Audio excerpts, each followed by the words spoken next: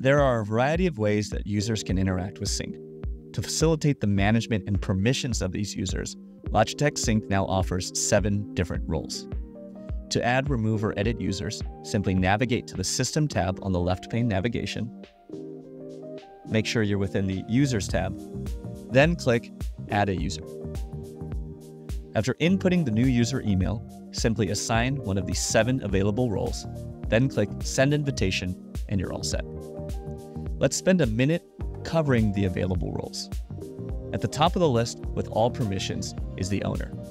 In addition to having access to any and every group, device, setting, and configuration, owners can uniquely add and remove users from the organization.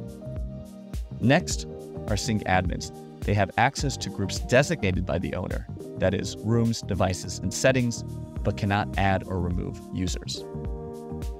Device admins can remove rooms and add rooms from their organization and configure and update devices, but they can't modify groups, update channels, or users.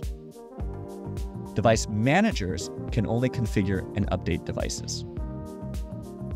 Read-only users can, of course, view information in Sync, but do not have the ability to modify any configurations. And we're also offering a third-party role with the same permissions as the owner for their organization, but with a title that differentiates them from an internal user. And finally, there's the installer, which can add rooms, but cannot remove rooms, change settings, or manage users. And for more information about the role permissions, they're all available here on the right-hand side. That's a summary of user roles in Sync.